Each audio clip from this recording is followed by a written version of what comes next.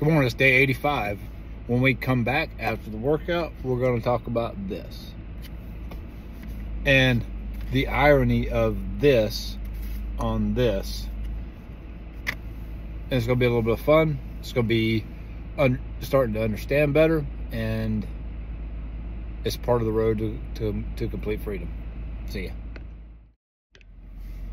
Back last night,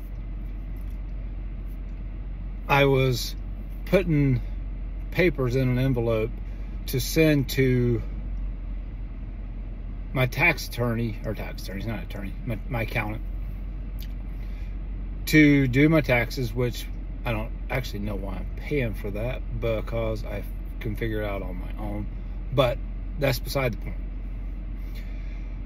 I had estimated what I thought we will owe, and it's an additional $9,000 on top of the $15,000 they have already gotten. And I'm putting the papers in the envelope, and I go to my drawer and I grab a stamp, and that stamp has the word freedom forever on it. And then I thought, how ironic is it that the stamp I'm using to mail the papers to report the income I made so they can steal the money that they think is theirs, and somehow we still call this freedom. On this channel, on my mission, one of the action items, if you're just getting here, if you've been here, you know this, is to eliminate debt beyond any stretch, anything that's ever been done before, and seek freedom. That's what this is all about. And then I thought, I wonder how much over the last 5 years or so have I given them, and compare that to the amount of debt that I personally have. Let me tell you right now, I don't have $85,000 worth of debt. But that's what I've sent to the federal government in the last 5 years.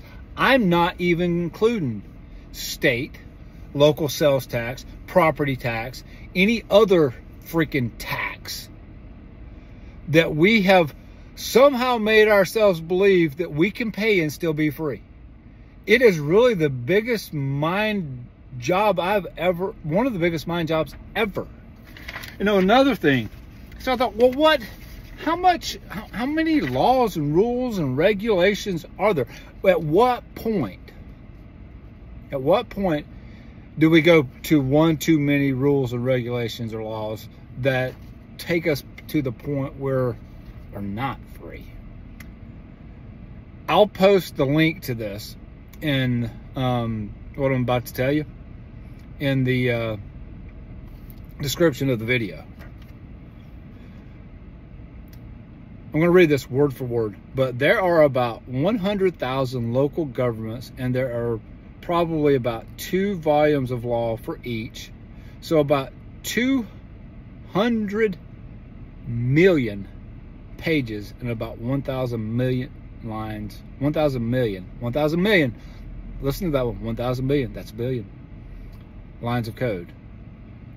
And this guy goes on to say, I'm sure I've made some minor omissions, example, case law from courts or U.S. Indian tribes, but the grand total for all U.S. local, state, and federal, the grand total is 2 billion lines of code. Have we become so docile? Have we become so weak? Have we become so apathetic that we don't care anymore? Do we think there's absolutely nothing that we can do about this? And, you know, at what point, you know, how late in the game are we? At what point do we go completely digital on everything that we can buy? Do we allow that to happen?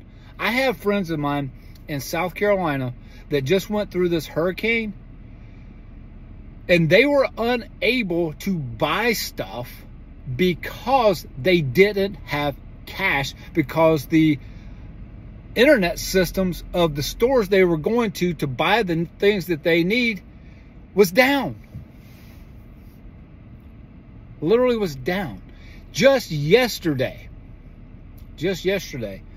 my phone and my family's phone sat in SOS mode and I don't know, I didn't even know it was there, because my kid's the one that showed it to me, because I wasn't trying to call anybody.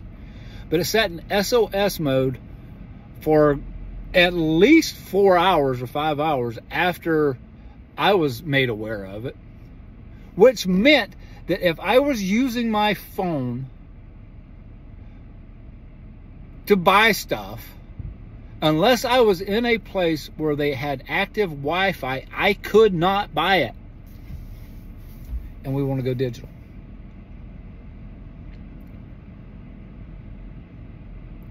This move to get each and every one of us out of debt is so much bigger than just getting us out of debt. But we can't fight if we're weak.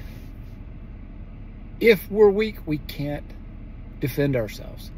We're not. This is not violence.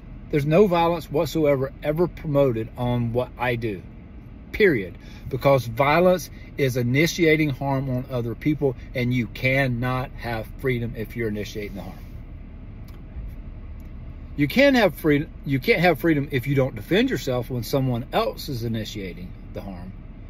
But you cannot have freedom, period, if you're initiating harm on others, because when you initiate harm on others, you're taking their freedom from them, and you do not have a right to do that. Doesn't mean that people aren't going to.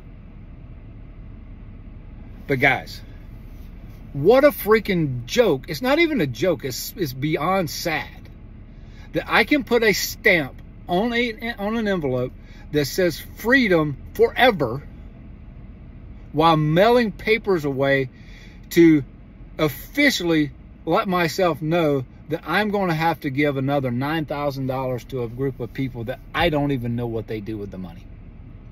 People say, well, oh my gosh, we can't have roads. Come on, man. You don't think that we can have roads in the United States for less than the $5 or $6 or $7 or $8 trillion that these freaking governments are spending? Well, I will never back a tax. I could almost back a tax if you were to say the only thing you're allowed to spend this money on is roads. I could get close to that. But it's still theft. Because someone out there isn't driving on your roads and they don't want to pay for your freaking roads. But it is one of the most sad situations. I believe, as I said in other videos, with greatness, with great gifts comes great responsibility. We in this country, the United States of America, were given the greatest gift maybe of all time, and it was the gift to be free. But to be free, we have to work together in communities. It's not communism, it's not republicanism, it's not any of that crap. But we have to work together to make the lives for each and every one of us better, and to make this world a better place for every generation coming after us. But if we don't stand up, and if we don't stand up soon, we are walking into potentially the most tyrannical era in human history, and it may be impossible, if not impossible, extremely difficult to ever get out of. See ya.